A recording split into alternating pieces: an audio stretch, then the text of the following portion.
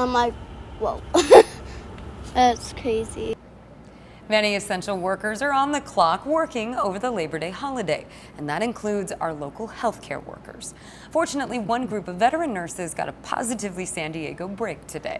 ABC 10 News reporter Sierra Encinas takes us inside a grateful reunion a decade in the making. Happy birthday to you. Celebrating 10 years old inside Kaiser Permanente was the perfect birthday party for Maddie Meeker. Because without them, I would be dead. And I also want to be a pediatric nurse, and it's my 10th birthday, so yay. She spent a few weeks in the NICU after being born premature. The party was a full circle moment, especially because she wants to be a pediatric nurse when she grows up. Because I want to do like the babies and stuff, because that just seems like pretty cool. Wiping tears, her parents said thank you to the nurses for caring for Maddie when they left the hospital with an empty car seat.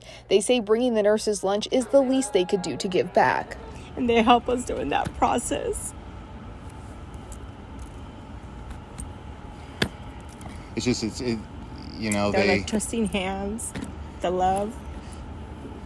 They help so many people and they don't even realize it. Charge nurse Elisa Imonti says the celebration reminds her that what she does makes a difference. Seeing people come back, like Maddie, who is 10 years old, it's kind of nice to see. It's not often that you have people that come back that many years later, but to see them from when they were born to how they are now. And on a day like Labor Day, Imonti says she feels appreciated. I don't even think about holidays anymore.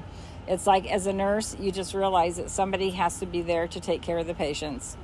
So it's Labor Day, 4th of July, Christmas, Thanksgiving, we're usually there. To top off Maddie's birthday celebration, she left with a tool to help kickstart her nursing career.